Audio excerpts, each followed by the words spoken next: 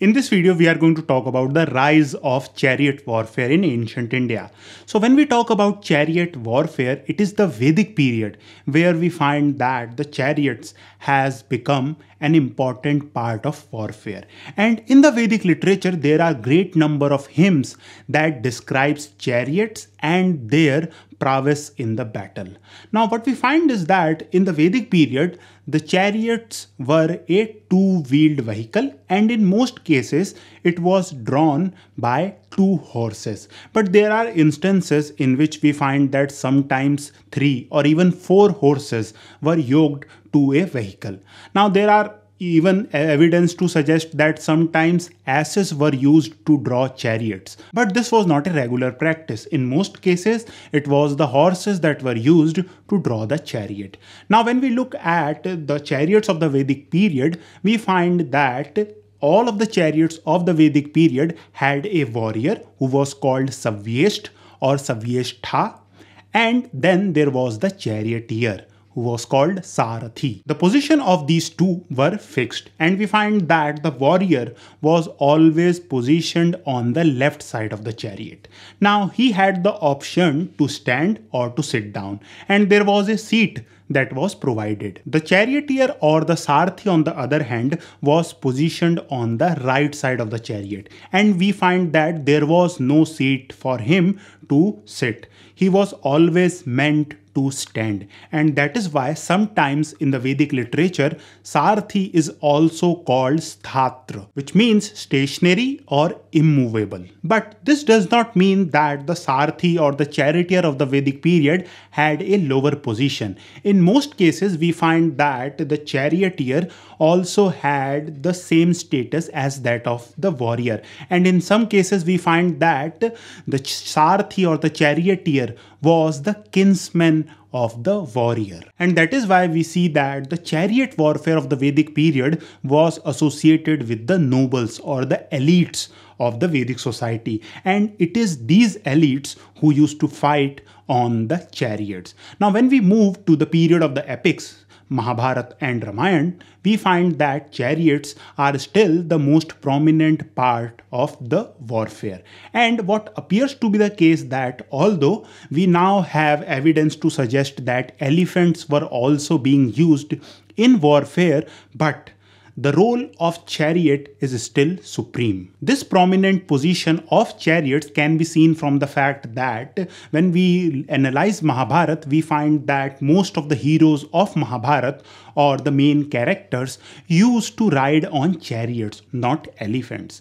Now, when we talk about the chariots of the epics, we find that it is essentially the same chariot as that of the Vedic period. It still has 2 wheels, and in most cases 2 horses were used to draw the vehicle. And apart from this, we see that there are also references to suggest that chariots of 4 wheels were also used. But most scholars believe that the fact that these 4-wheel chariots are mentioned suggests that this is a later interpolation. We can say this because when we look at the description of the chariot of Lord Krishna, we are told that the wheels of Lord Krishna's chariots resembles the moon and the sun. So this clearly suggests that this vehicle was a 2-wheeled vehicle. Another important addition that we see in the epic period that happened in chariots is the introduction of 2 warriors, and these 2 warriors were called Chakravarti.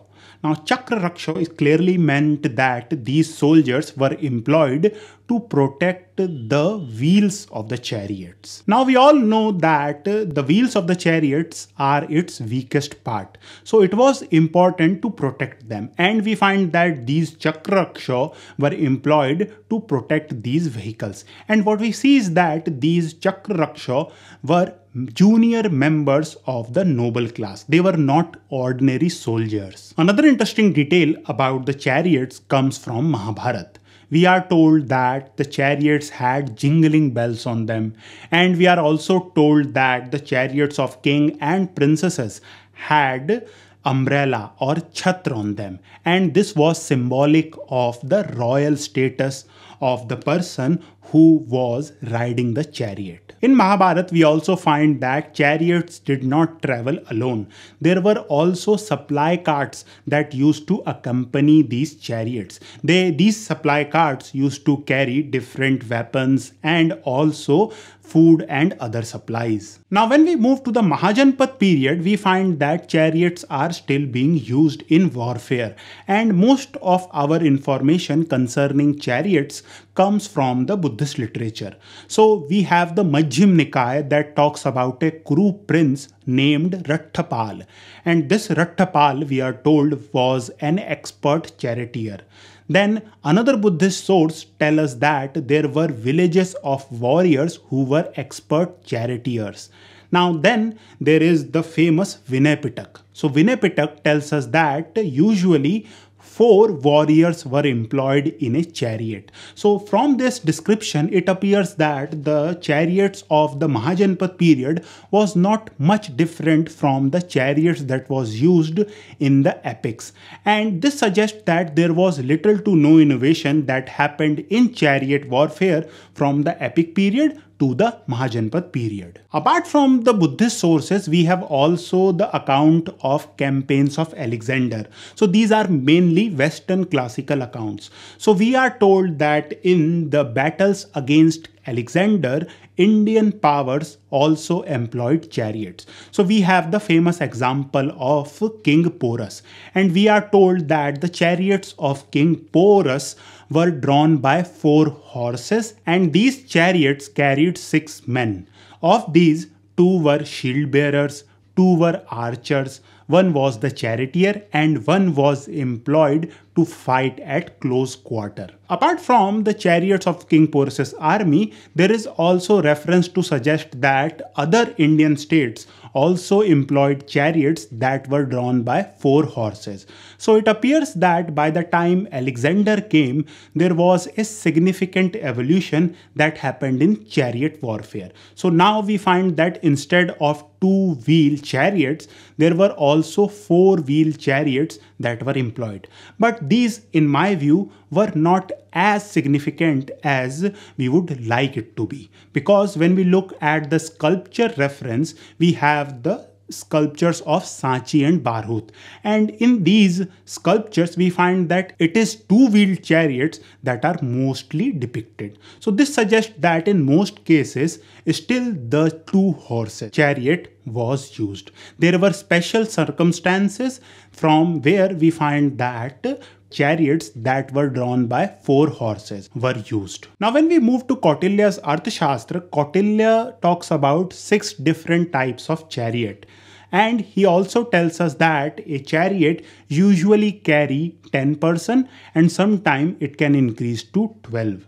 Now another source that has some interesting detail about chariot warfare of this period is Megasthenes' Indica. And Megasthenes tells us that on the marches, it was not horses that were used to draw chariots. Instead, it was the job of oxen to draw chariots. Now the reasoning for this is pretty straightforward. In order to keep your horses fresh and ready for the battle, oxen were used to draw chariots during the marches. So this is why we see that oxen were used. So these references suggest that during this period, chariots are still being used in warfare. But what appears to be the case that at the start of the Mauryan period, the role of chariot had certainly diminished. And what we find is that the chariots are not as prominent as they were, let's say, in the Vedic period. And what appears to be the case that now the preeminent position in warfare has been occupied by the war elephant and the cavalry. Now the reason for this decline of the chariot were many, and we will talk about these reasons in a later video. You can watch this video here when it will be uploaded. Thank you for watching.